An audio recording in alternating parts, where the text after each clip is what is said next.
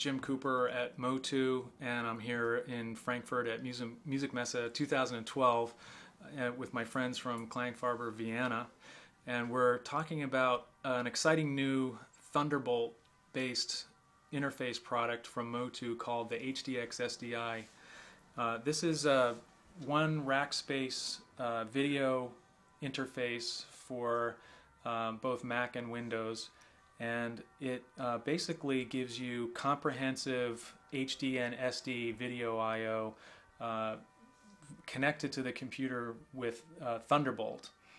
So let's take a look. Let's go right to the back panel on this interface and take a look at the Thunderbolt connector. So here it is. It's the standard mini DisplayPort connector that you'd find on, like for example, a new MacBook Pro. And this is the new connectivity standard developed by Intel and Apple. It's extremely high bandwidth and very low latency. It's kind of like combining the best of both worlds in terms of FireWire and PCI Express. Although the actual amount of bus bandwidth available is many times as much as PCI Express. So it's way more bandwidth, but the latency is just as low as it is with PCI Express. So you get the convenience of plug-and-play connectivity like FireWire, but you also get the massive power and low latency of very high bus format like PCI Express. So Thunderbolt is really the future, and this is the first of many products that you'll see from MOTU that use Thunderbolt connectivity. The nice thing about Thunderbolt is that you can daisy chain devices like you can with FireWire. So, for example, I could have a MacBook Pro running, say, Avid Media Composer or, say, Final Cut Pro, and then off of that I could have a very high-speed Thunderbolt disk array. There's now disk array products on the market that have dual Thunderbolt ports on them. And so you can go from the MacBook Pro to the disk array, and then from the disk array to the HDX SDI for your I/O, and it's all extremely high bandwidth. You can do full uncompressed HD right into the disk array from the HDX SDI. So we're talking about a very professional and very high speed, high bandwidth, high capacity system, all based on a laptop rig. So this is really the future of video I/O connectivity. Okay, so let's take a look at the front and rear panel really quickly. Here on the left side we've got legacy standard definition video capture. So you can just plug in a standard definition camcorder here and do your recording.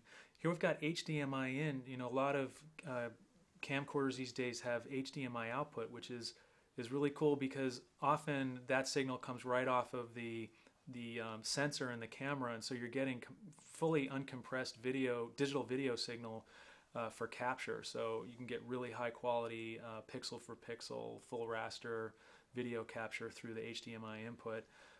Here we've got a headphone jack with volume control and some power settings, and then here is the front panel timecode display. So there's very comprehensive timecode support in this interface.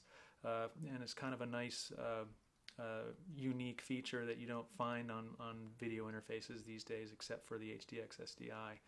And then here we've got comprehensive metering and status for the various video modes and the multiple channels of audio input and output, both digital and digital and analog. So that's the front panel. Now let's take a look at the connectivity on the rear panel, starting with the standard international power supply, auto switching. Here we've got this is word clock, and we've got time code on BNC connectors. This is stereo AES EBU on BNC connectors. So that's starting with some audio I/O, and here's 8 channels of balanced TRS analog input and output. So this is got really comprehensive audio.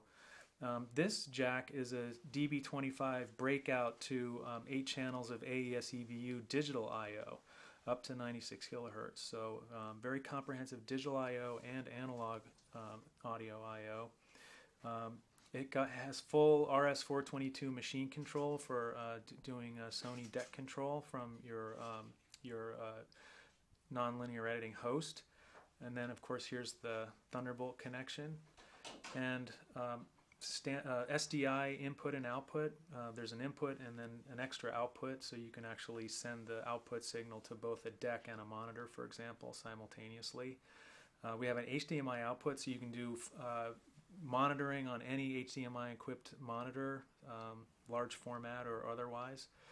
And then also analog component and composite input and output here as well. So as you can see, it's a very comprehensive video interface. It works with Final Cut Pro on the Mac, Avid Media Composer on the Mac, and also Adobe Premiere Pro on Windows. So, and we're also going to be supporting the HDX SDI in Digital Performer 8, which is coming up a little bit later this spring. So you'll be able to actually do video playback from the Digital Performer timeline through the HDX SDI to an SDI monitor, an HDMI monitor, or any type of professional monitoring solution that you're working with. So the HDX SDI from MOTU with Thunderbolt connectivity coming soon.